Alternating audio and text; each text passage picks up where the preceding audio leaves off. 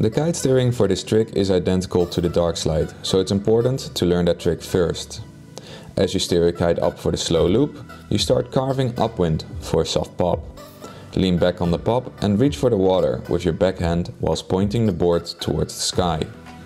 Look in the direction of your hand to continue the rotation and control your flight height with the bar.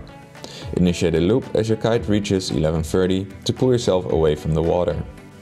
Spot your landing and pull the board underneath your body. Make sure to continue steering the kite in a loop. Point your board downwind on the landing and follow the pull. A tight kite loop will give you less pull than a wide kite loop.